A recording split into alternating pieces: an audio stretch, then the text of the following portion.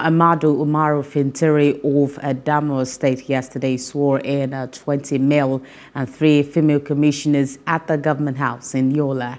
Swearing in the commissioners, Fintiri charged them to deliver on the mandate by promoting good governance in the state.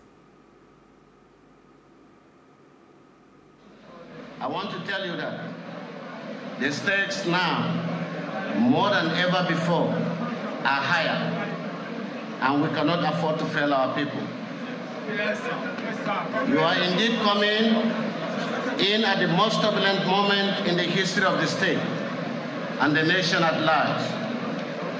The challenges are indeed enormous, so are our collective strength. I urge you all of you to come on board with a desirable winning attitude, ingenuity, and deep insight in handling every situation. Our can-do attitude will certainly subdue every challenge. I must caution early that the call that you have just been answered is a call to service.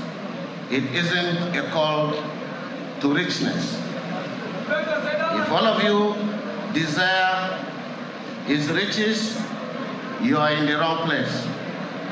And my free counsel to you is to voluntarily ship out before I ship you out.